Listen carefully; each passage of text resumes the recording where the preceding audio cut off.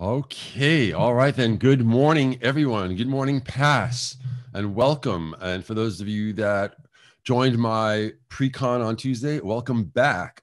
I certainly hope all of you are enjoying a great conference and are ready to learn more today. We're kicking it off early. Here it's 8 a.m. Eastern, and I'm ready to get started talking to you about data modeling and partitioning patterns in Azure Cosmos DB. I might have appended to that what every relational database developer needs to know. But that would have been a lot of words cramming on there. But this is definitely targeting a SQL group, the past community. We're all SQL people, and this NoSQL thing, can rub us the wrong way. And so we have certain patterns and practices in our mind about how we do data modeling in the relational world. How does that translate in the world of Cosmos DB, or does it? And how does it? So that's what, that's the premise for this. So no real prior knowledge of Cosmos DB is being assumed. Obviously, if you have some, that'll be helpful, but I'm going to cover everything you need to know to follow along with the session. And going to take this moment also to encourage you to explore all of the other offerings available to the community, bypass, free resources, lots of virtual groups, local groups, SQL Saturdays, and so on. There's always lots out there, and great credit to them for keeping our community thriving at a time when it needs it the most, right? Want to encourage you to submit your evals. We definitely want to hear how you're doing. We love to hear good things, but if you have any critique, we need to hear that too. So definitely fill out your session evals. Let us know how we're doing and how we can improve. About myself, my name is Lenny Lobel. I'm here in New York City now. I'm a Microsoft MVP in data platform, and I've been doing this for a long time. I do lots of speaking and writing. I have a lot of content out in the older days in the form of books, nowadays in the form of Pluralsight courses. So a lot of what I'm covering today is covered in my Pluralsight courses at a slower pace and in slightly more depth than the 75 minutes we'll have today to cover this content. But I think we'll have no trouble following along. And let's just jump right in now with our objectives, so we can kind of level set what our expectations are. Well, like I said, I'm not assuming really any kind of hard knowledge or deep knowledge of Cosmos DB, or really any at all. We're going to get familiar with the core concepts, partitioning, namely, which is like the core concept in Cosmos DB. And then we're going to apply that knowledge to learn about the best practices for modeling our data in Cosmos DB. And we're going to do that by applying these concepts and these ideas to something that you're going to all find very familiar. And that would be AdventureWorks, or something smaller based on AdventureWorks, but basically a typical traditional relational data model. But you will, by the end of the session, come to understand the big differences between a NoSQL database, or the way you would model for a NoSQL database, and the way you would model for a relational database like SQL Server or Oracle, or any of those. So we got to define Cosmos DB first. That's going to be the first thing we're going to do. But again, there's many ways we could define Cosmos DB. And I'm just listing like the headlines there. It's a globally distributed, it's horizontally partitioned, it's schema-free, it's multi-model, and it's a lot more. And I just didn't want to keep going. But for the purposes of this session, when we talk about NoSQL and what is Cosmos DB, I'm just going to limit it to these two definitions. It is horizontally scalable, and it is non-relational. So let's just see what those two terms actually mean. In Cosmos DB, we store data in containers. A database will have one or more containers. Very loosely, like a database will have one or more tables. Right? At the root, you have one database, and then you have multiple tables in that database. You would have multiple containers in a Cosmos DB database. But that's a very loose analogy. When we interact with the container, it's a single logical resource to us. We just read and write documents to and from it. And behind the scenes, however, Cosmos DB will manage the hardware. It will manage physical servers. And these black boxes, what I'm calling physical servers, is a slight oversimplification. You can think of them just as an ordinary machine, but they're actually what we would call physical partitions, which for the purpose of this discussion, think of it just like a physical machine, a server, a box. And when you need more, you just add more to the cluster, although Cosmos DB is doing this transparently behind the scenes, and more, and so on. Now, again, each one of these is a box. Like it has a CPU, it has its storage capacity. And, so if you think about it, the more of these you add, the more storage you get and the more throughput you get in the form of CPU power being now scaled out horizontally. And so you get both unlimited storage and unlimited throughput if you do things right, if you partition your data properly, which we're going to want to do for a relational data model, which is what this session is all about. Though I should note that Cosmos DB is not limited to modeling relational or stateful data. It could also be an event-driven source, an event-driven store, rather. So there you have it. Now, what was the second term I used? Right. So that's horizontally scalable. Okay. I also said it was non-relational. Right. So in our world, in the relational world, we have tables with rows. And what is it that we love to do more than anything in the world with these rows? Oh, we love to join them. Oh, that's what gets us off, right? I mean, that's what really gets us going. So when we can like normalize our data and break things out in a very logical way and in a very normalized way without repeating ourselves, without duplicating data and getting just the right relationships between our parent-child entities and our primary foreign keys are all lined up for this beautiful interconnected model. Well, in Cosmos DB, we store data in JSON documents, which I guess you could make as an analogy to a row. And you can store anything you want in a JSON document, like you can store anything you want in a row. So there's nothing stopping you from kind of doing the same thing. And, I don't want to use the word foreign keys because there are no foreign keys in Cosmos DB, but we can call them references. We could say that each document has a property that will reference the ID of another document and kind of model our data the same way. Nothing would stop us from doing that, but we wouldn't succeed. It would break down. That model just breaks down. It just doesn't work in Cosmos DB. And why is that? That, again, ties back to being horizontally scalable. So those two kind of tie together. When documents are written to a container, they can land on any one of these physical partitions. And that's transparent to us. That's completely behind the scenes. And we don't control which physical partition any document will get written to.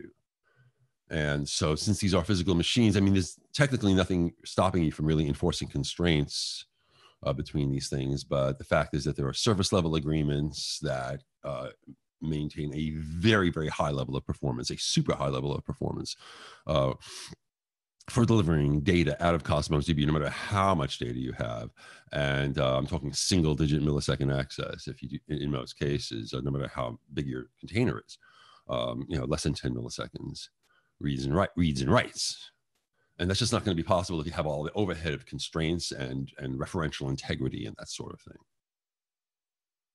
So that one then begged the question, well, that doesn't sound very good. Is Cosmos DB going to be suitable for my kind of like AdventureWorks, or, I'll have a mini version of AdventureWorks called Web Store database? Well, the answer, of course, it is. Otherwise, the session would be over in 8 minutes. We wouldn't have anything more to talk about. And actually, I thought I fixed that slide to say many workloads are actually relational. It doesn't have to say most workloads. Like I said, you could have event-based databases, databases where you store events, where there's only ever inserts. There's never updates and deletes, because if something needs to be updated, that's an insert of an event representing the update, or this is the insert of an event representing the delete. And you can certainly do that, but that's another session. On like IoT and microservices. But I'm talking about now just moving our like AdventureWorks database into Cosmos DB. Is it feasible? Is it doable? Is it something we'd want to do? And the answer is yes. It's certainly something we could and should do. And if we need the global scale and the other massive scale features that Cosmos DB offers, it certainly is attractive. But we just have to think about things differently. It is a huge shift away from doing things the way that we're used to doing them. For some of us, for decades, let's say, if we've been doing this for a really long time, there are these hard and fast rules. And if we are going to start being asked to kind of like break those rules, it's kind of a difficult thing to do at first. But that's what we're going to do. We're going to take a new approach Like I said, many of your best practices are our best practices from the relational world. They will not translate well. If you try to, again, just model things the same way, it's just not going to work out very well. You'll be able to do it, but it won't scale and it won't perform, and might be out of a job, at least in the Cosmos front. So let's make it right, and let's look at what we're talking about. This is my stripped down version of AdventureWorks. It's actually, when I started out, I was a little ambitious there. I was going to migrate the entire AdventureWorks database, and it was quite large. And I kind of realized that, hey, what I need is a couple of one-to-manys, many-to-manys, things, typical relational patterns, one-to-ones, like a customer table with a one-to-many on the address, with a primary foreign key on customer ID, and a one-to-one on password, right? We have a hash and a salt value for each customer, but just one for each customer. But we don't want to store it in the customer table, so we have a separate table for it, right? So there's one-to-one there. And then we have also have one-to-many between products and product categories, right? Between products and product categories on the product category ID. One product category will have multiple products. And on the side of tags, we'll have a many-to-many with that, very familiar junction table product tags. I'm trying to point my laser pointer, and now it's like control click in PowerPoint now to point my laser pointer. You're not going to see it if I just point this guy. Right, so that's the junction table right there. That's giving the many-to-many between product and product tag. And sales order, which of course is a one-to-many between customer and sales order, right? And then there's a third level deep between another child relationship then on sales order detail. And that is definitely well representative of most of our typical patterns. And if we can kind of migrate this in an efficient way over to Cosmos DB,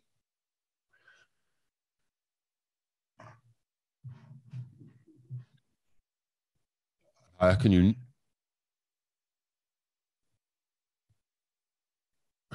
do you see web store relational model? Then my machine is frozen. I've been talking over a frozen screen for too long. My screen is not being shared properly. I have to do a new share. Has anyone been saying anything?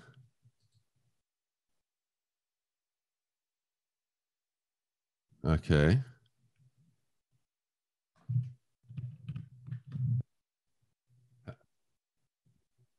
Right, but I was hoping, were you able to see all of this while I was talking? Oh, that's unfortunate. I'm going to just go back and rush through those. All right, so next time the screen share goes, maybe.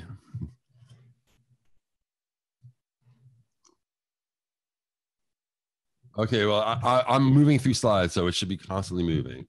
So here we have a horizontally scalable container.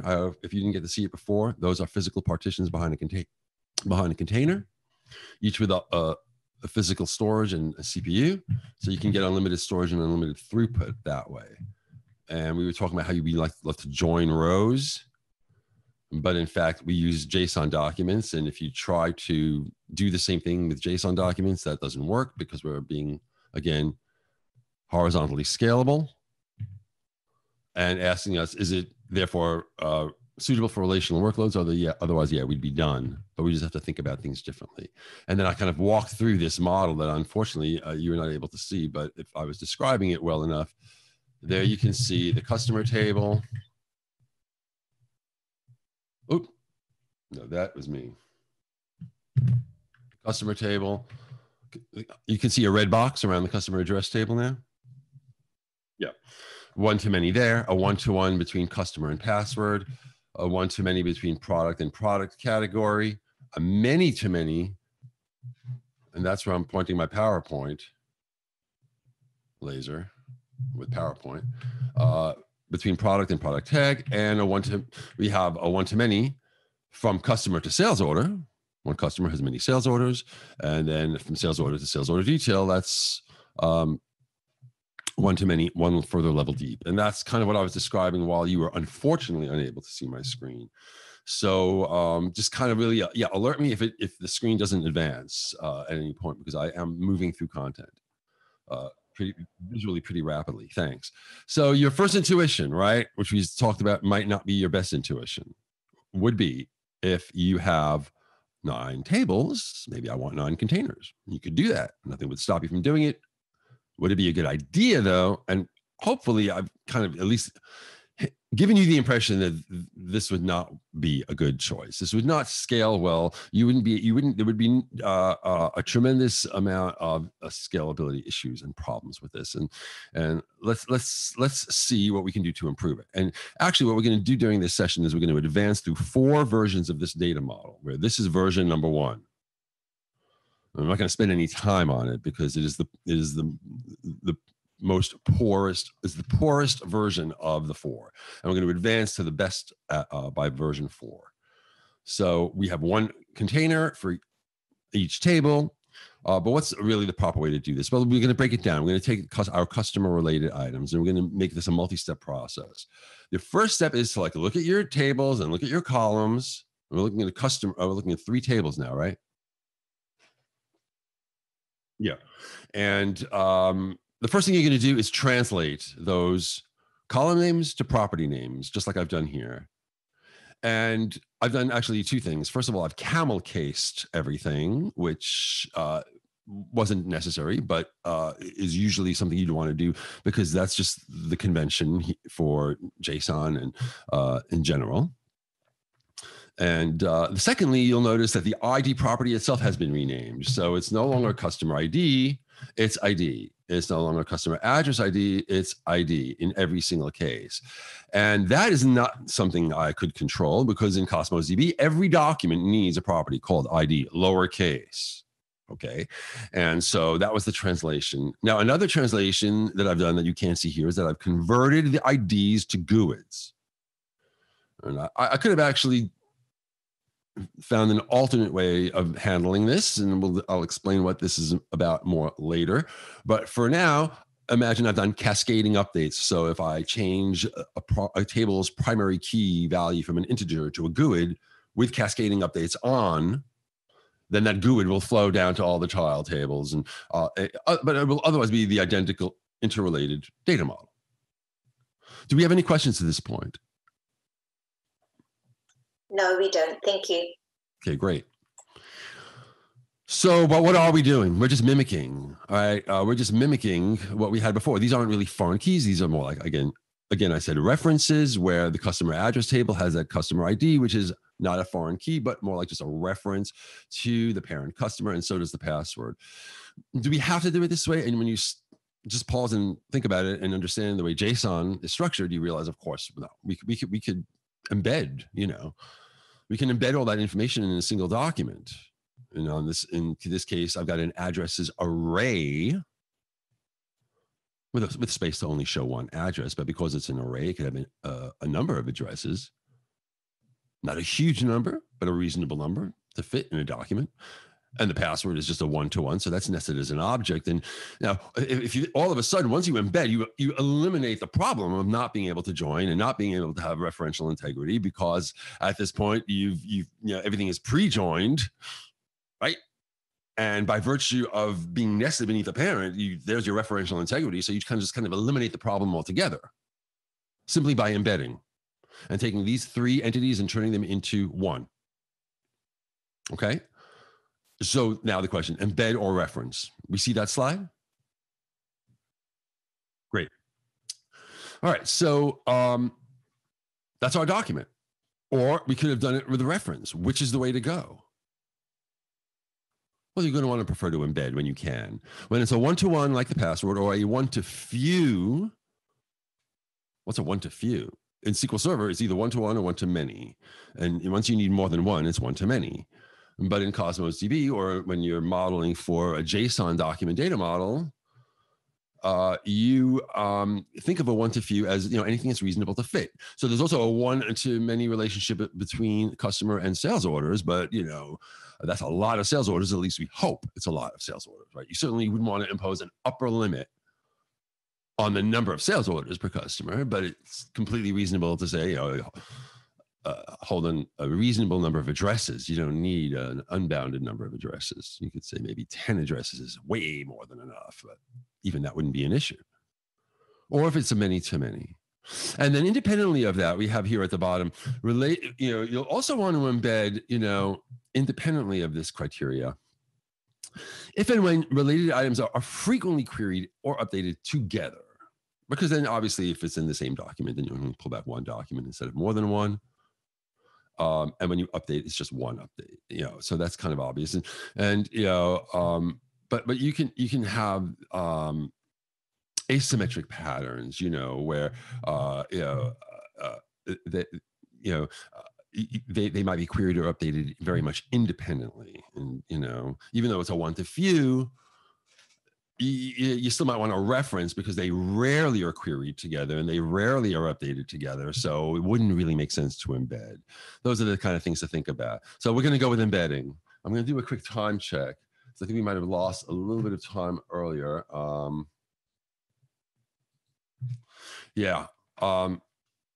So now we need to move forward and talk about, oops, I did that again.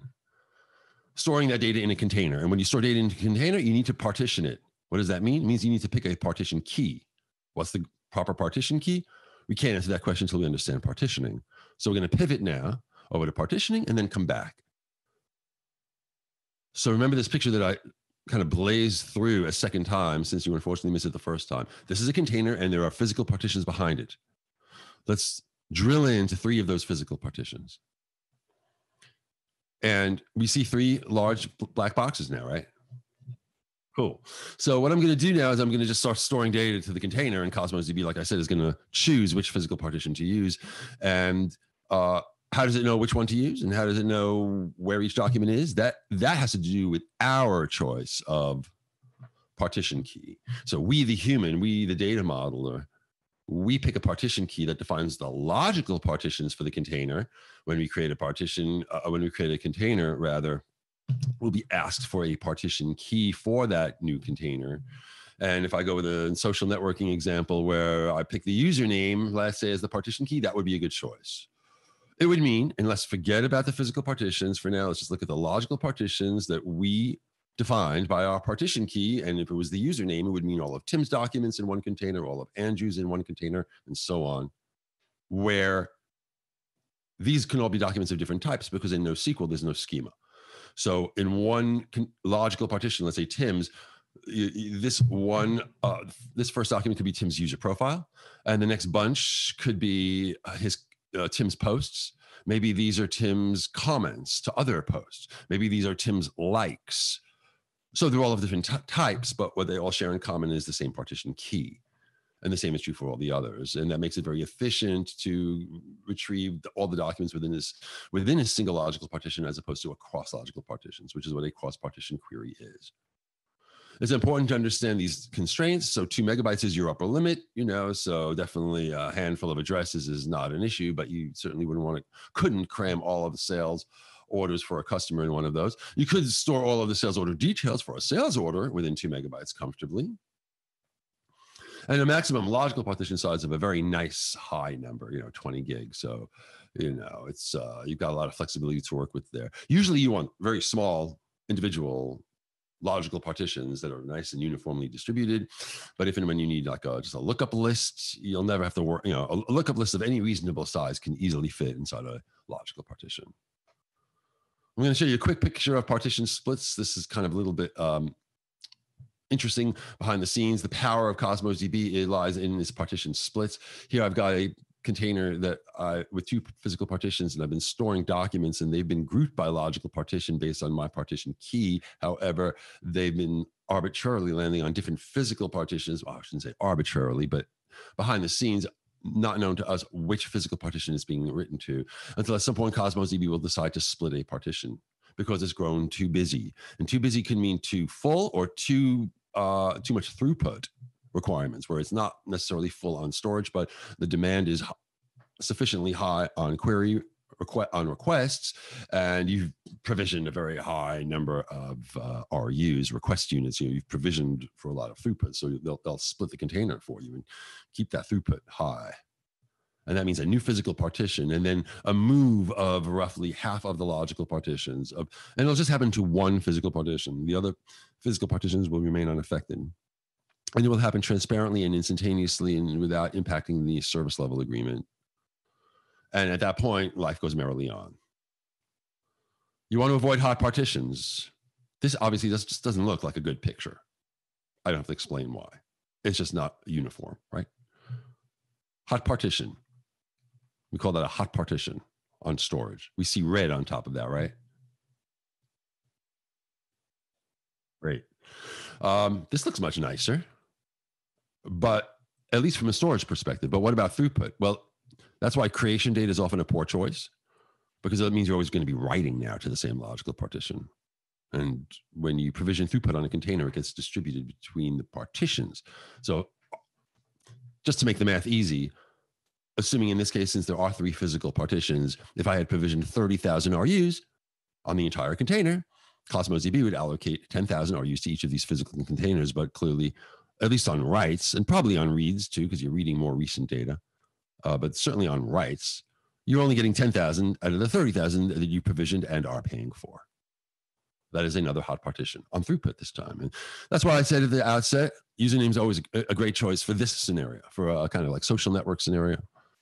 It's always going to be a good choice because all the users will be evenly distributed and you'll have a nice uniformity, and it'll also, both in terms of storage and throughput. I'm going to talk about cross-partition queries as though you should probably kind of get the idea of what they mean by now. It means crossing a logical partition. And if you cross a logical partition, you know, it could easily mean crossing a physical partition. So any kind of query where the username is known, like Mark in this case, and the partition key is part of your query, that's a single partition query. That's the desired case. That's the desired case. That's your most common queries should be single partition queries, where you could then further filter within Mark, and it would still be a single partition query.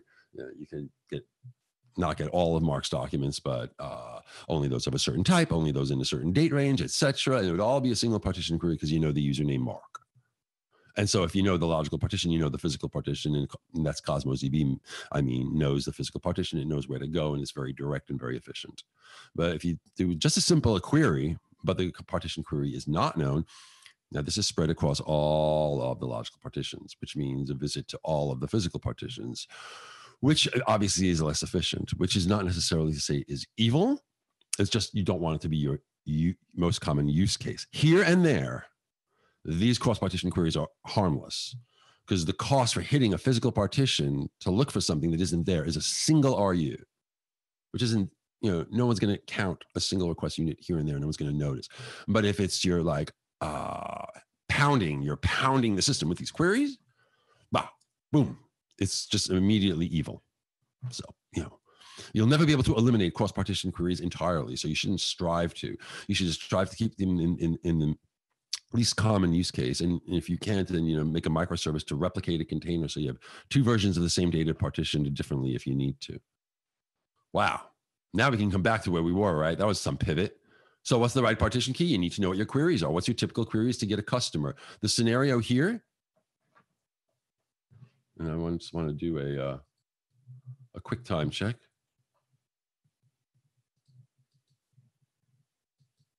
Okay, it looks like I'm about 8 minutes behind, so I'm going to try to figure out how to make up some of this time.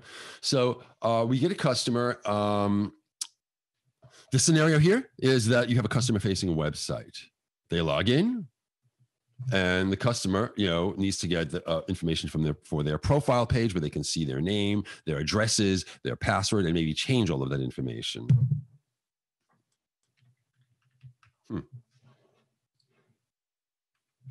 So it would be a query like this, right? Where you know the ID, and the ID would be the customer ID. So now I'm going to say, just to make it clear, that in Cosmos DB, every document is unique within a container based on a composite of the ID property, which I told you every document has to have, and whichever property you choose as the partition key, which could be any other property, which would be any other property, and often is, like, so what I'm saying is you could have 2 documents with the same ID if their partition key values were different. But then you could also go ahead and partition on the ID property itself. which is what I'm doing here. And it'll totally satisfy my most common queries. It sounds strange because now each document is in its own logical partition and there'll only ever be one document in a logical partition, but it's actually not bad. And this is actually going to work for us for now. So that's what we're going to go with. Time for our first demo. Very quick one. Just jumping on over to my notebook here. I'm not going to explain some of the setup because it's not really important. I'm going to show you that we're moving on to version 2. I mentioned that we were doing 4 versions. The first one is the worst one, 9 containers. I told you don't want to do this, but I'll just show you what it looks like. If you did, you would open up the customer container and you would see items there where each one of these items is a row from the customer table. Come on, Cosmos. Oh, why is it not behaving? Let's try the customer address container because that one's the more interesting one anyway. I don't know why it's not behaving now. Let's give it a refresh and see if that helps.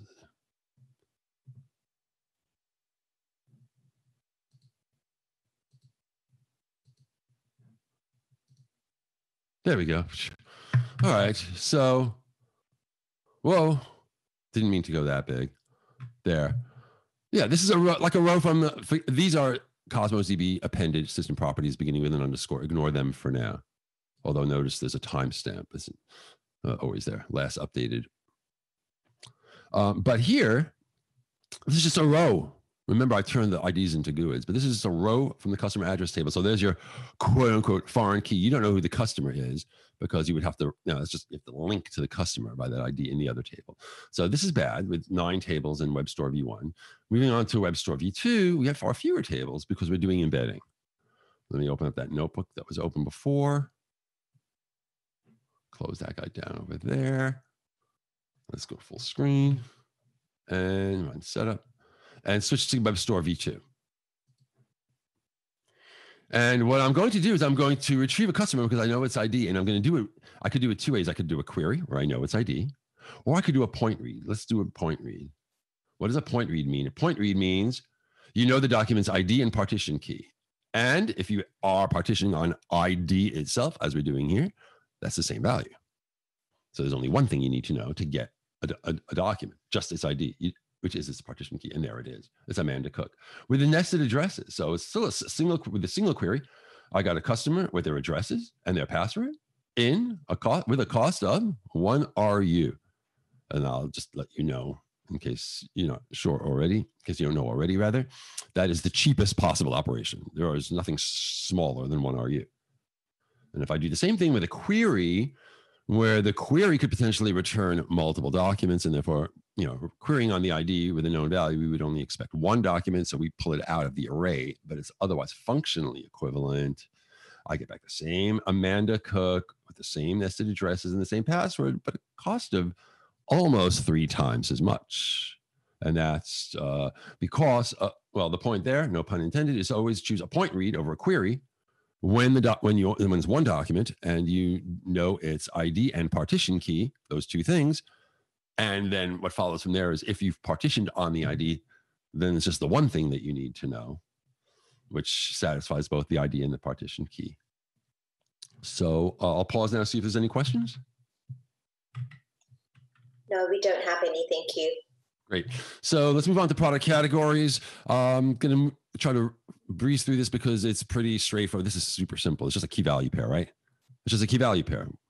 That's it. And we're going to store it by itself in this product category container. How are we going to partition it? Well, again, you figure that out by answering the common question. The customer-facing website, again, you're going to want to display all the product categories. And then the user will want to drill down into a product category for products in that category. So it's a pretty simple select star, like I want them all.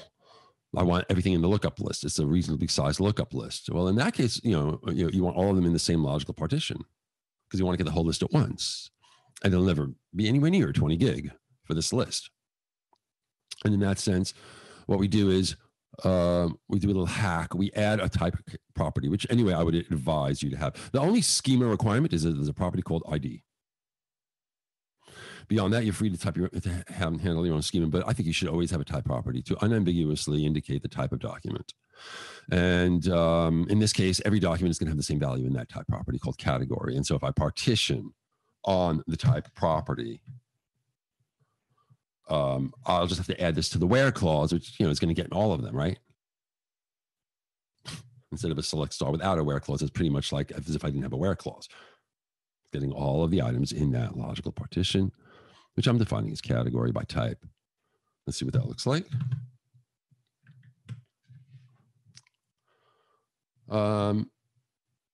Yeah, so I didn't show you here in WebStore v2. So we go to the customer container, which we were looking at before, and this guy go to scale and settings, that it is indeed partitioned on the ID. And if I go to the product category container and go to its scale and settings, it's partitioned on type. And then if I look at the items, these items have the same type, right? So they're all in the same logical partition. These are just my categories. Oh, wow. The portal is really misbehaving today. I think what I might do is open up a separate query window for the Data Explorer, so I don't have to keep disturbing my notebook. But anyway, here you can see them here by me running this query. I don't know why the Data Explorer is misbehaving, and I'm not going to spend time to find out why. But these are what the documents look like. Here. Now it's going to give me a scrolling problem. But essentially, see, it keeps popping up on me. This is a new thing that just started this morning.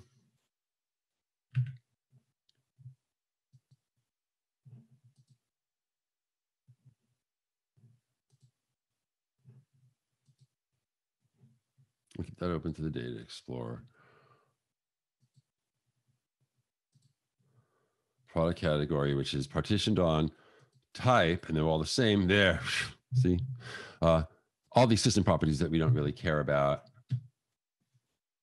I'll go back to my notebook. I feel like I have to apologize on behalf of Microsoft for these portal issues. But again, moving back on down to product categories, this is all of all of them. Hold on, I have to set the database and container. Try that again. All right, so this is all of them, but we only really need, everyone's type is category, right? And we only need the ID and the name, and we don't need all those other system properties. So I'll just want to go clear that output and say, instead of select star, and it just pull down all the columns, just pull down the ID and the name. Right, there's my list. There's my list of categories. And there's 37 of them, I think. Yeah. 4 are used to pull them all out from a single logical partition, not in a pretty cheap operation. All right. Moving on. Product tags, they're identical. They're just a key value pair. We do exactly the same thing. So I'm not going to repeat that because I need to catch up on time, except the type would be tag. It's a lookup list. Products is where it gets more interesting because we have the many-to-many, remember? And with that many-to-many, how are we going to implement that? The answer is with a combination of embedding and referencing.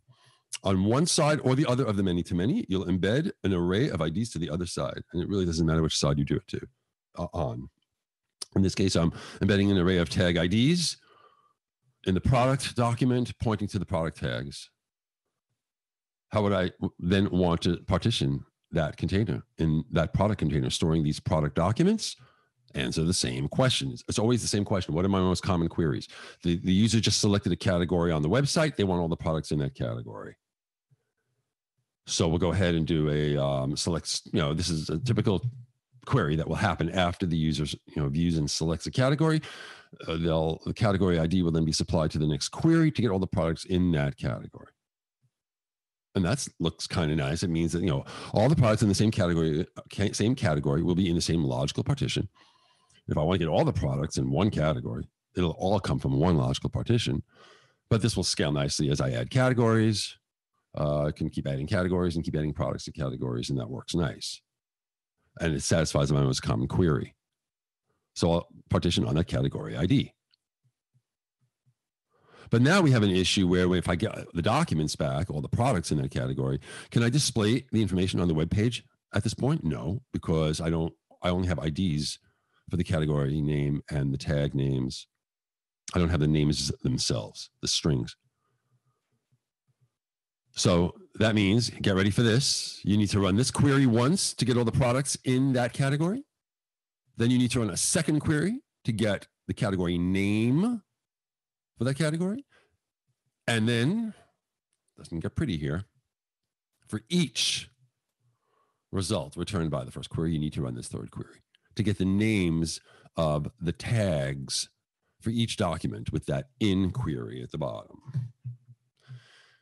And this is at the point where if this wasn't virtual and like I would be hearing a lot of moaning and groaning right now, right? Because this is like, that's what relational databases are all about. It's like, you wouldn't think this would not be an issue in a relational world. You just do the joins, but since there are no joins, you have to run all these queries. And that's when you pound your fist on the desk and say, where are my joins?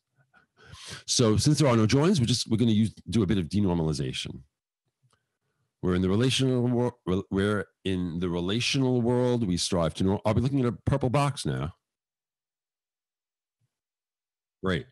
In the relational world, we strive to normalize and avoid duplication and rely on joins and aggregations that are built in, that capabilities built into the relational database to join these things and aggregate these things on demand. In this world, we denormalize. We optimize for reducing the number of query requests. We don't, and without caring about duplication, and we don't think twice about duplication, and it's part of the way we do things in this world. So, in addition to the category ID, and in addition to the tag IDs, I'm going to also store a copy of. So this is not the master data of the category names and the tag names. This is just a copy that's present in the product document, so I don't have to run those other queries since I can't join. That means, it means denormalization, duplication. We don't like to do it. It means at the point of insert, we'll duplicate that information. We'll know the category name and we'll know the tag names for all those IDs at the point of insert. But the question will then become, a product name could change. A product category name could change and a product tag name could change. And what we need to do is like cascade that change to the product container. And that's where the change feed comes in, which is a very powerful mechanism in Cosmos DB that I have an entire Pluralsight course on, and we can do a whole nother session on. But it is essentially a kind of an event based, but it's also persisted. So you can always rewind and replay the events of what has happened in a container. And by keeping an eye on that, and the easiest way to do that is with an Azure function trigger, which is what I'll show you today. You can respond to an event. You can respond to a change in any way that you need to. So there's a change feed on the product category container, on the product tag container with that master data in it. Our Azure function could wake up when there's a change and cascade those changes to the product. And I don't have time to show you the code in Visual Studio, but here you have it here you have it on the slide, this is all the code. So up top, you have a function name attribute, which makes this an Azure function. Where this is for product categories, and tags work similarly. They're a little more sophisticated because of the many-to-many, but we're not going to dig into that. It's just the concept that is what matters here, that we need to cascade these updates. Excuse me. This is all a declarative information for a Cosmos DB attribute that wakes up when that collection, which is the old name for container, product category in the web store database, wakes up and there's a connection string and a pointer to a behind-the-scenes container that is called the lease container, which just maintains state behind the scenes, which is not important. As far as the actual parameters that are handed to you, which is the only thing that is important, you only need these two: the documents that have changed and a log and something to log your output to, and do some out logging and then iterate the changed documents, deserialize them into, it could be a strongly typed POCO if you have one, or a dynamic type if you don't. Here, in this case, I'm getting the new category ID and the new category name, and for each one, I'm calling this update. So there's no DML. There's maybe more efficient ways to do a bulk update than this, but there's no actual DML statement to update multiple documents. So I need to select all the products in that category, right? But that's going to be very efficient because it's a single partition query. And so I just supply the partition key in the request options, and that's what makes it very efficient to get all the products in that category that need to be updated.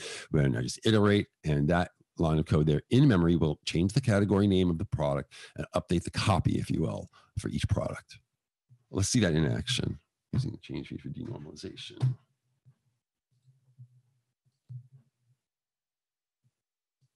It looks like I completely just now caught up on my 8 minutes. So I apologize if I was talking a bit fast there.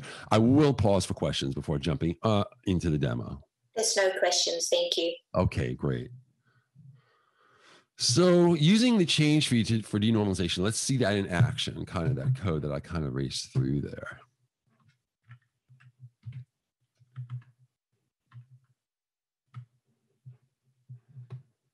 So now I'm in version 3 of our data model. And in version 3 of our data model, the only difference from version 2 is that we are denormalizing our data model. So there's that extra lease container that I mentioned, which you can ignore. It's not part of our data model. It's there for the change feed processor library behind the scenes underneath the Azure function to maintain state, and that's another discussion. As far as our data model is concerned, it's the same containers as version 2, except, however, if you open up any given product, let's see, hopefully the portal is behaving. Yeah, it's just not this morning. If you open up any given product, oh, there we go. Oh no, that's the other window. Maybe we're still good in this one.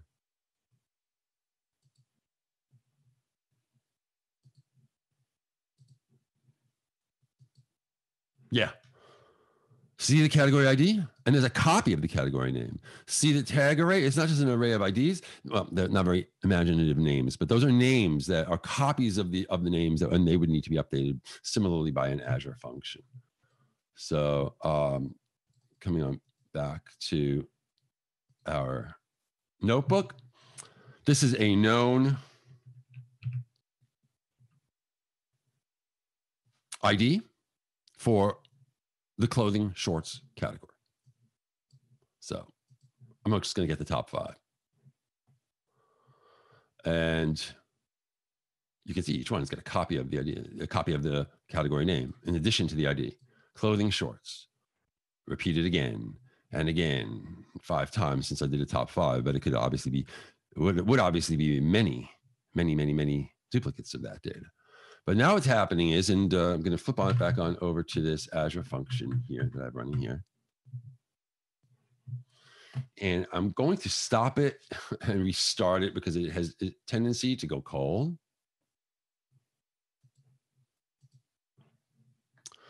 Because it's consumption based. And I'm going to go look at my functions, and you can see I've got 3 functions. But for this version of the database, there's 2 of them: sync product category name and sync product tag name. And this one in the middle is for the next version, so ignore it.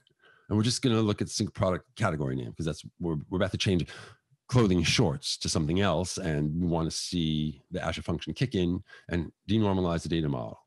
So I'm going to go hit monitor. And head over to logs, let it connect.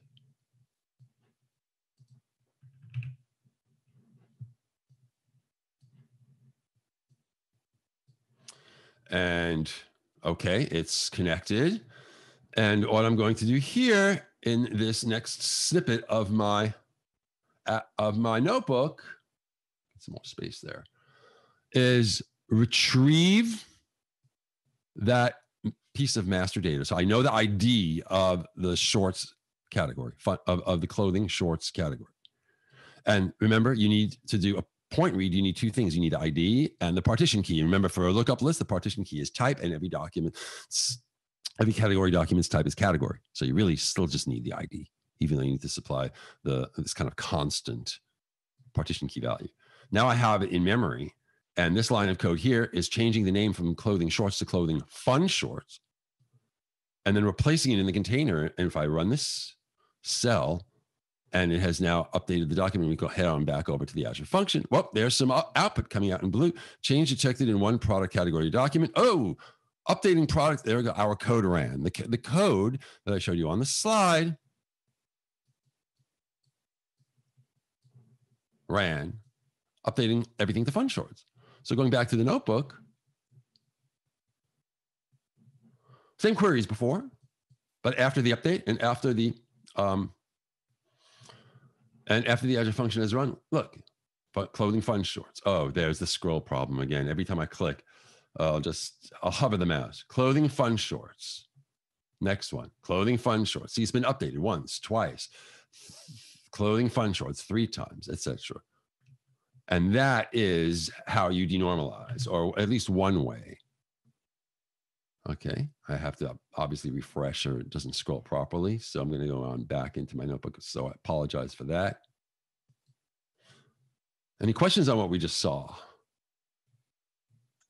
No, thank you. All right.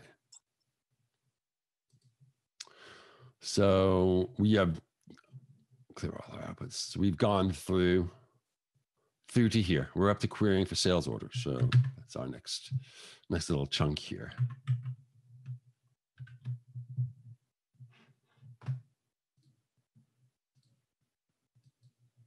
All right.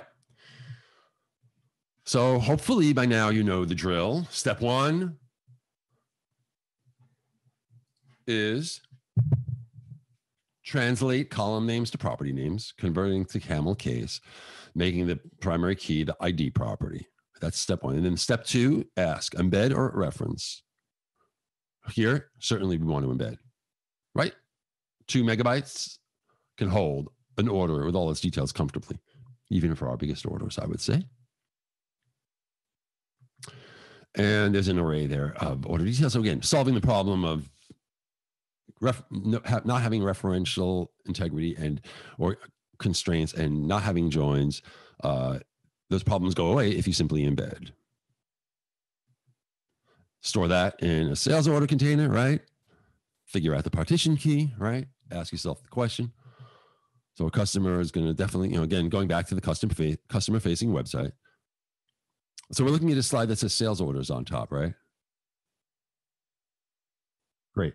So moving back to a customer-facing website, customer's going to want to look at all their orders, right? So that's a typical query. But let's look at another not so typical query on the website end, but it's on the back end. Like an executive might want their best customers by, the ones with the most orders at the top, right? They want to see their top customers by order count. So let's start with the first one. The customer-facing website. Customer wants to see their orders. The C here means container, not customer. So this would be the sales order container on the customer ID. So that would, of course, put each customer's orders in the same logical partition. And that would mean that we would want to partition on the customer ID, right? But now is where I'll say, whoa, put your foot on the brakes and stop and think back that at the beginning of the session, we took the customer container and we partitioned it on the customer ID. Remember, it was where we actually partitioned on the ID property itself in that customer container, the very first one. So in that container, there's one logical partition that has one customer in it to satisfy the most common query, select start from customer where the customer ID is known. And that's the only thing you need to know. So that's the ID. So we partitioned on ID, but it's the same value.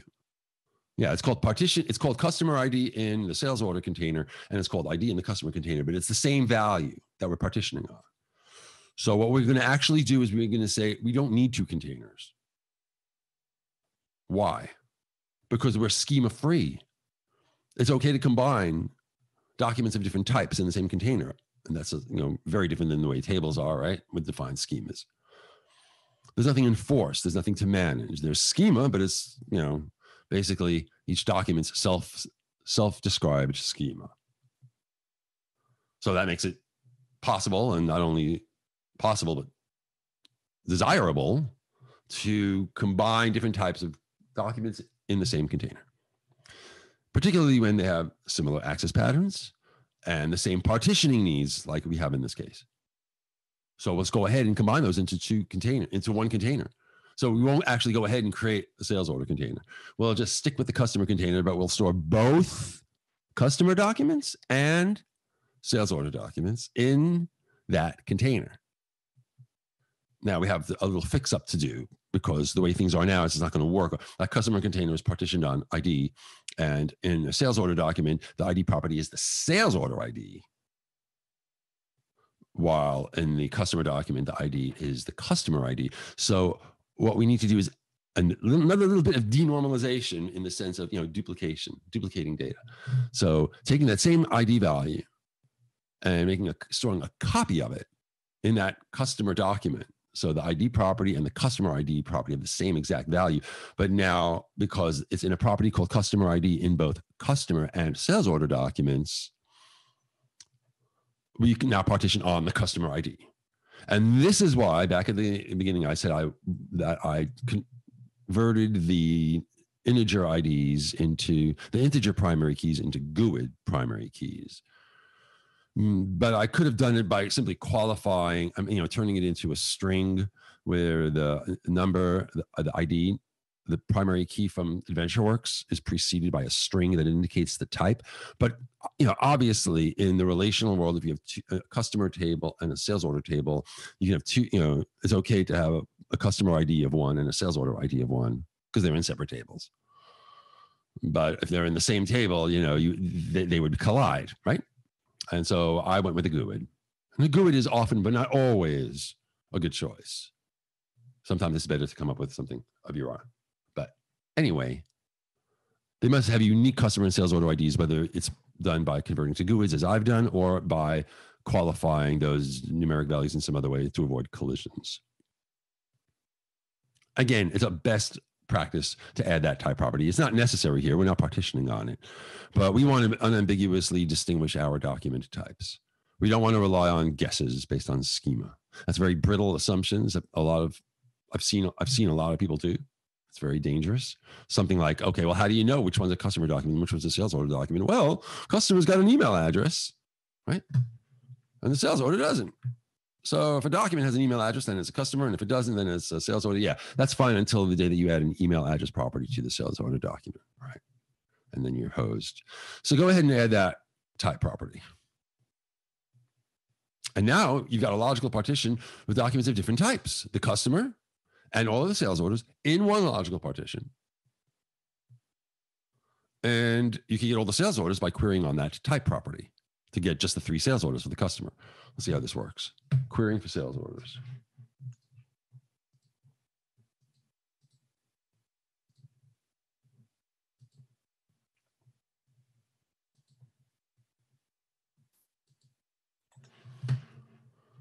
So I'll head on back over to the portal.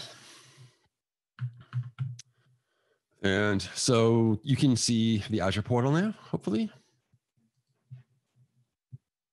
All right. So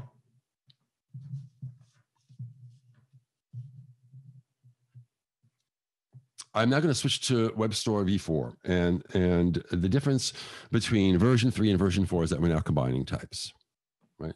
So just to refresh your memory, the first version was the worst version with 9 containers. Then we reduced the number of tables in version 2 by embedding.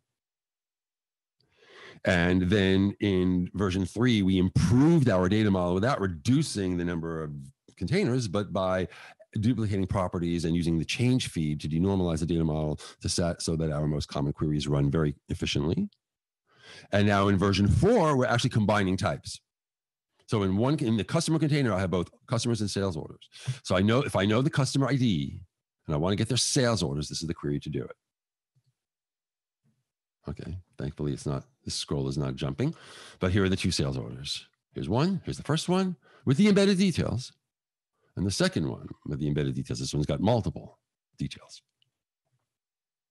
2 documents pretty inexpensively. It's never going to cost less than the rock bottom price of any query is like 2.8 RUs or something like that. 2.87 maybe. Now, what's funny is that, that's 2.97 RUs.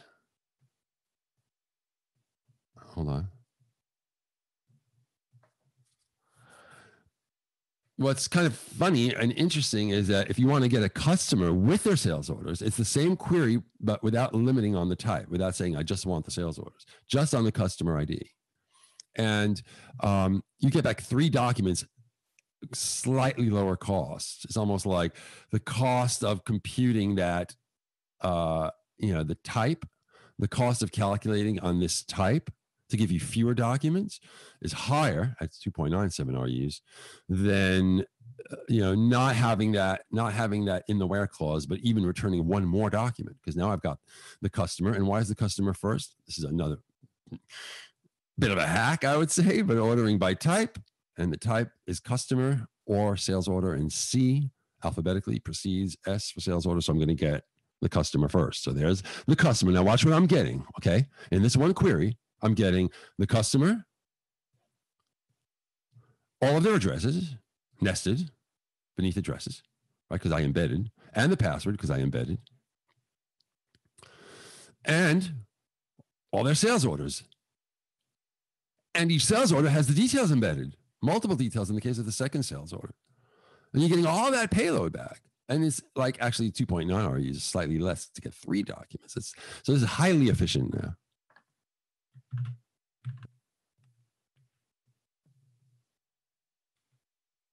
And then that other query running in the back office, like, sorry, I didn't mean to do that. That other query in the back office, who are my best customers? Well,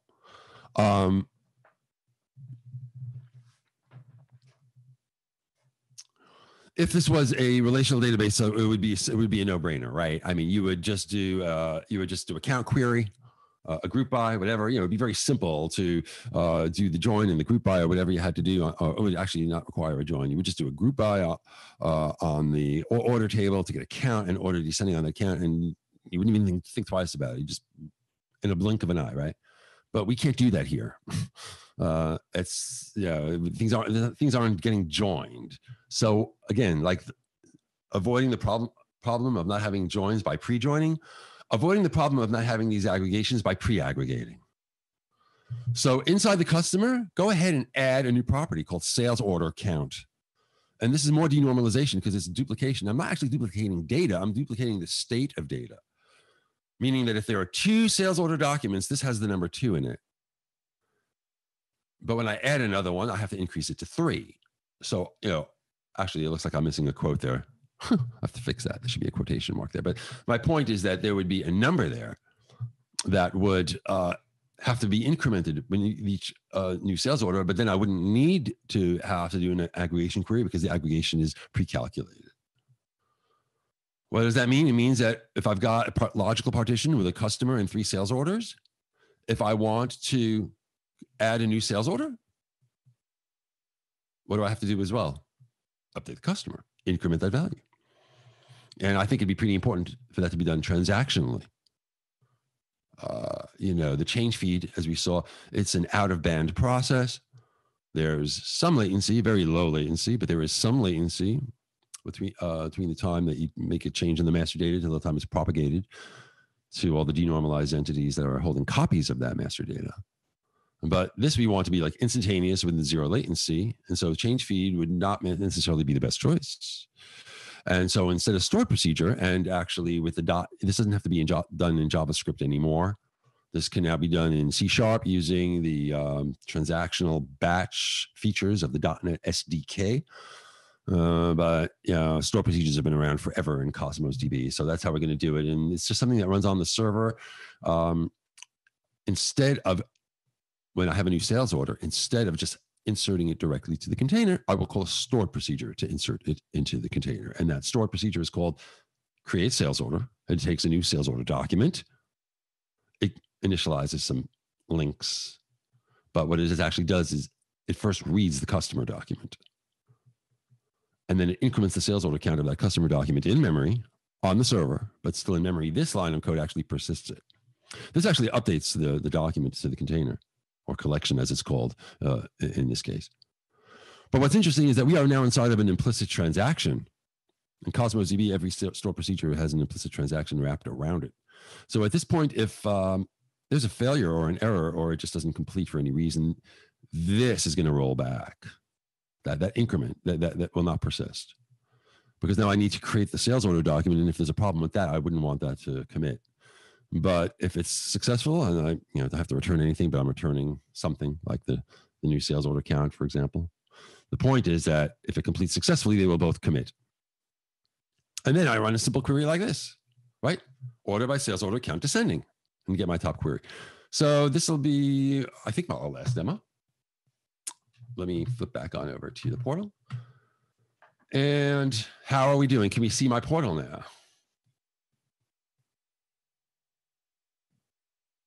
Excellent. Thank you. So yeah, in Web Store v4, I think I have it working in this other one. Web Store v4.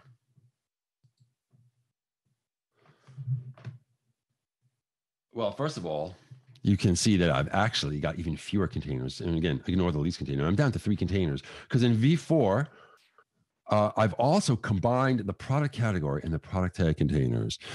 Some of you might have thought, hey, why do I need separate containers for those things? They're just too small lookup lists and they're both partitioned on type. And that's why for my Azure functions,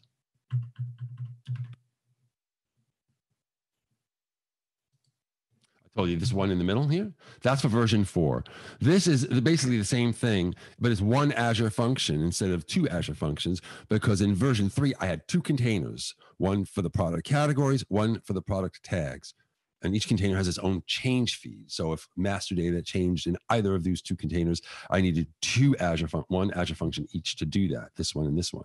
But in version 4 of the data model, if I look at the product meta container, you'll see I've combined them. Yeah, I've got categories and tags, both, but they're 2 different lookup lists. That's the partition key. Here's a category, here's a tag. And it's a type property that's keeping them in separate logical partitions, but one physical container. So I don't need a product category container and a product tag container like I had in v3. And then I don't need 2 Azure functions. I just need 1, right? So it gets simplified. But getting back to our sales order count, I'll run this query and get an error because this is a cross-partition query. And at least with the Python SDK, you are expected to indicate that you are aware that you are running a cross-partition query. And if you don't indicate that, you will get this error. It's disabled because you haven't said, I know I'm running a cross-partition query. And why is it a cross-partition query? Well, we're type equal customer, right? I'm selecting top 10 of, and I want to get, the sales order count and the name, some information about the customer. But I'm doing an order by that sales order count descending. Okay.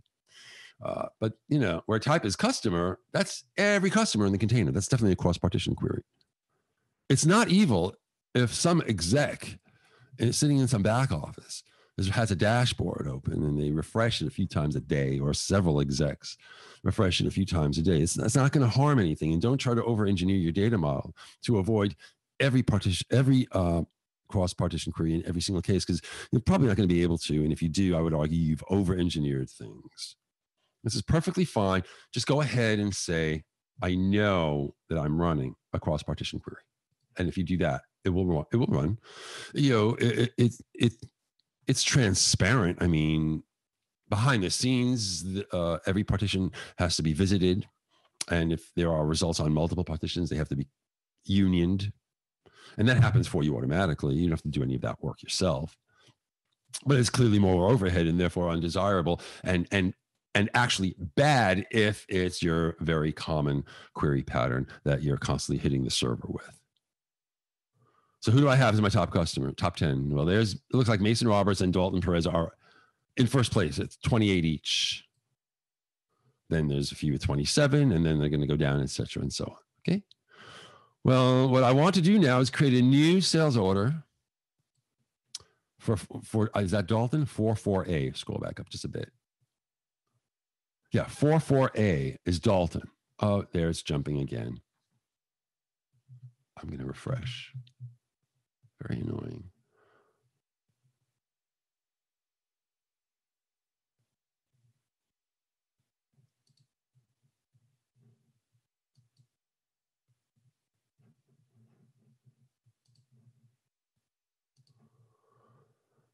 I'm all the way down here now.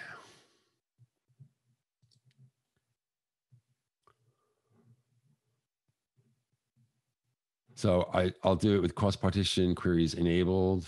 I didn't switch to, have to switch to v4.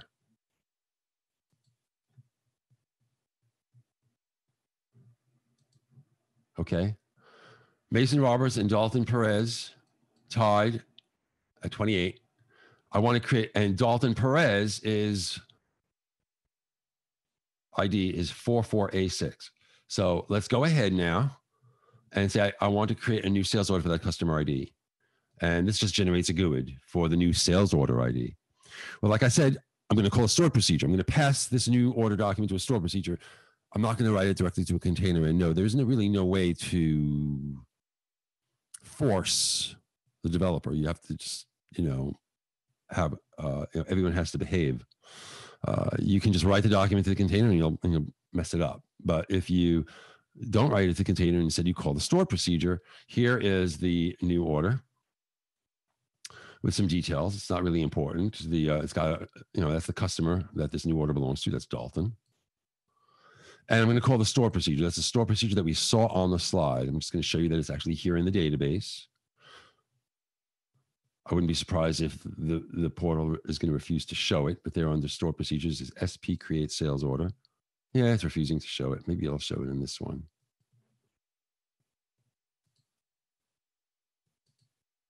Oh, come on.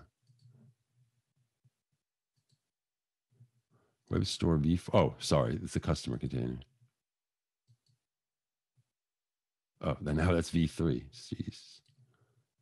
Customer and v4 has a stored procedure. SP create sales order. There it is. There's the code that we saw on the slide. So let's run it.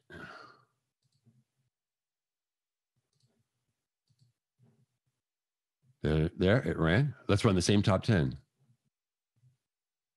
The same top 10 query now shows Dalton Perez. It's jumping again, but there, I'll hover the mouse. Dalton Perez is 29, went up by 1 from and taking the lead over all the other customers as top customer. And there you have it. It is 9:11 at this time with 4 minutes to go. Look at our final design. We have one container with 2 document types in them. Each document type has embedding so that there's really only 2 types instead of what would be, in this case, 5. A product container with all our products, a product tag container, and a product category container. But remember, we combine those into the one product meta container, 3 containers down from 9, and a well-organized model. The key takeaways: identify what your key access patterns is and design your data model against them. Partitioning is obviously critical. If you don't get it right, you're not going to get that scale and that performance that the horizontal partitioning mechanism provides in Cosmos DB. How do you materialize relationships? Embed when it's one to few, or when it's one to one or one to few, or when you're updating and selecting items frequently together. You can also do the same. You can also materialize relationships by denormalizing so that you don't have to join and pre-aggregating, as we saw. You can store multiple related entities in the same container, and that's, in a sense, they are related simply because they're in the same logical partition, like that logical partition that's holding the customers with all their orders. Right? I mean, if you think about it, we got all our joins back when we ran that when we ran that query that returns a customer with all their documents.